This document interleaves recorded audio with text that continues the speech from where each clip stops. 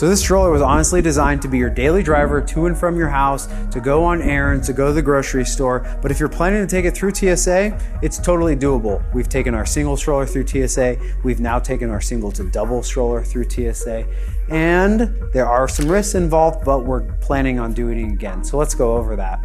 When we went through TSA, we used our car seat and our car seat adapter because the destination that we're going to, we're gonna need our car seat. Now, when you go through TSA itself, they're gonna have you break down the entire stroller, and that's why having the wheels pop off is very essential, because you're gonna need to go through the X-ray machine, and this thing doesn't fit through the X-ray machine. So you actually need to take off the wheels.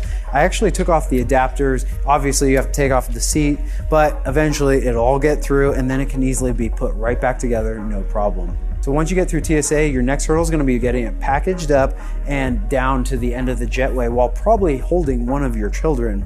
Now, it's totally doable to break it down and put it in the original bag. You can buy other carrying bags. Those cost a lot of money, so we just chose to go with the storage bag that they sent us. It does have to be packaged in such a way that, you know, it's kind of like Jenga to make it really fit and everything, but it does work.